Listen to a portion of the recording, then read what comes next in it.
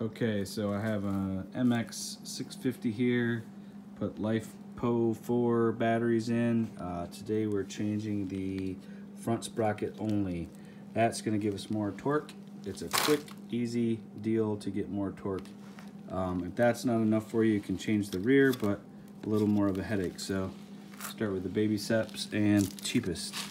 So I got this at electricscootersparts.com. It was like about $8. I can't remember if that included shipping or not, but see this extra lip that faces out, so just remember that. So what I did was I took this is a 10 millimeter, just put it on here and let it rest like right like that. This is about a 13 millimeter, put that on there, and it is clockwise. Loosen the nut, take it off. There's a washer. It was, you can see it's rusty.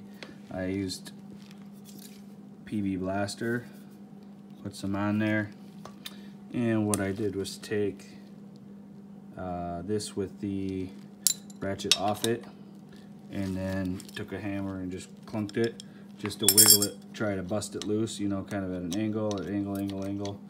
And then I took this massive screwdriver and pry a little here, spin, pry, and eventually it came off, and here it is. So again, you can see that little tiny lip that goes out this way. It's a double D. You can't get one with a single. If you look, you see there's a flat spot there and there. A single D would be a flat spot, one of them.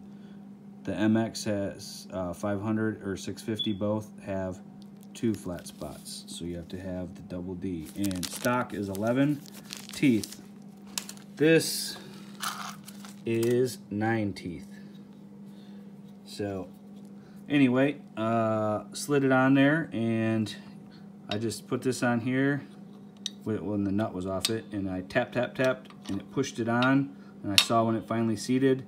I put my washer on. I did the same thing. I put my wrench on, and then I just tightened it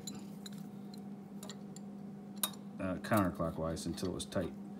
Tight is tight, don't overdo it. And as far as doing the chain, you just push down your chain tensioner and slide it on, slide it off. Chain guard comes off with just 2 screws. I literally did it all in just a few minutes, so you don't have to do anything major. $8, change your torque. So did some testing, some time runs with the lithium batteries with the 11, and I'm going to do some more testing with this and see how it changes things for me. I have other videos on how to fix different things, so check them out.